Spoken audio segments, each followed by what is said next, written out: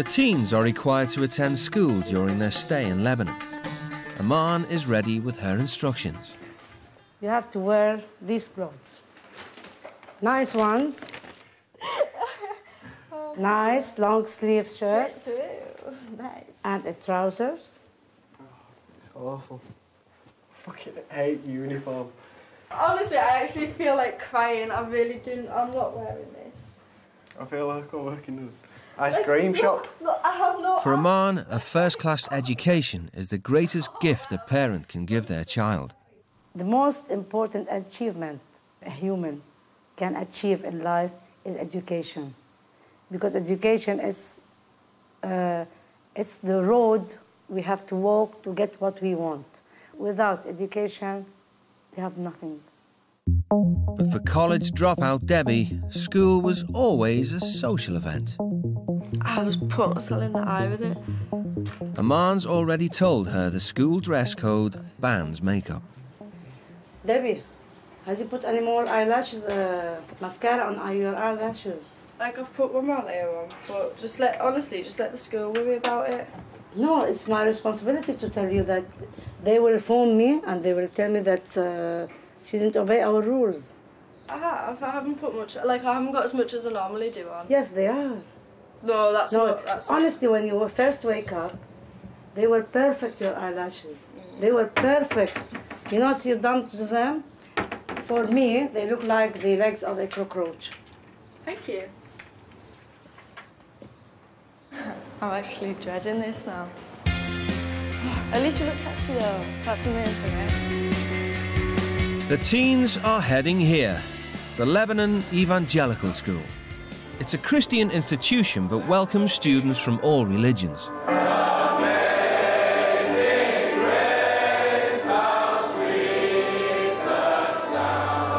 Englishman Dr. White is the headmaster. He has a progressive approach to education. I want to tell them what I believe, and then it's up to them to work out whether they think it's right or think it's wrong. And I want to have discussions. I want them to think. But the teens will have to answer to Aman if their behaviour doesn't meet her expectations. Like, I'm dressed in shit clothes, so the only thing that's making me me, is my makeup. Like, if I respect their culture in the uniform, they should respect mine in the makeup. Dr. White has called them to his office. Daniel. Yeah. And? Debbie. Debbie. Hi, nice to meet you. Nice to meet you. Have a seat. Hiya. Hi. Cheers. So the main rule is no chewing gum and no abusive language in the classroom, but I think that's the same. Debbie, one more button.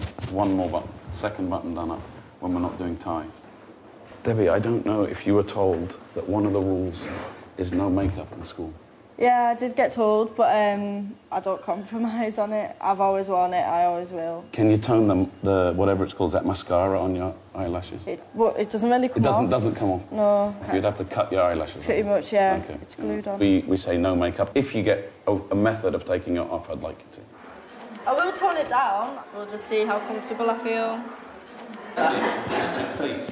You can't see any other student with their button undone except Sam. Yeah, well done. Both of them done up.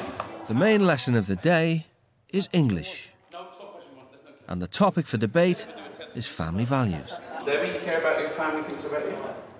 No, well, they don't have an opinion on me, to be honest. I'm not close with my family, so... And you don't have an opinion on them? No. Daniel, would you say the same from what you put there?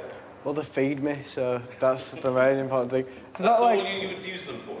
Oh, and they put a roof over my head. Yeah, that's it. There's nothing else. You don't care what they think about you? I don't care what they think about me, because... The teens' selfish attitudes might be cool in England, but Lebanese culture has a different perspective. But, like, let's say he comes out and says something, like, completely out of order to his family.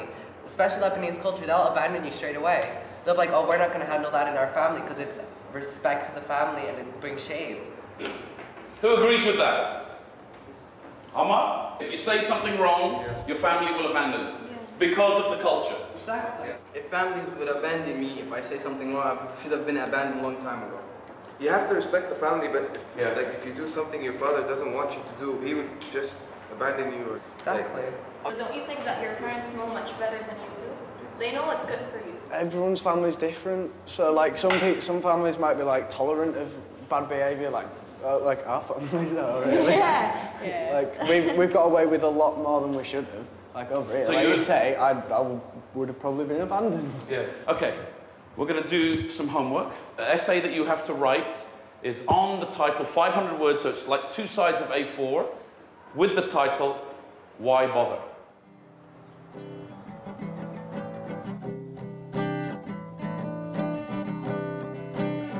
True to form, Daniel puts his music before his studies. But to her credit, Debbie knuckles down.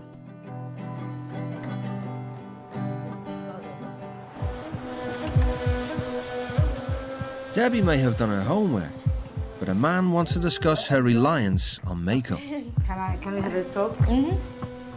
Here. Have a seat, please. You should take your mascara off.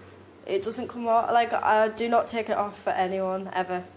Because I used to get bullied about the way I look, so... You are so pretty. No, I'm artificially pretty, there's a difference. So, does eyelashes give you confidence? Self-confidence? Yeah, definitely. Why? Because it's... I don't know, it's like a guard, isn't it? Honestly, I lose my personality and everything without my makeup on. I'm not me. It's just, it is kind of like... It does sound pathetic. Like me wearing makeup and dressing the way I do changed absolutely everything for me. Like, I stopped getting bullied, stopped being a nerd, stopped kind of being unpopular, started getting treated better, started getting drinks bought for us, and it's like, it's kind of who I am now, I'm used to it. This is absolutely ridiculous. I'm not taking it off. I can't. It's like if I've got to wear that stupid uniform, it's the only thing I've got to kind of keep myself. Look at the hiccups.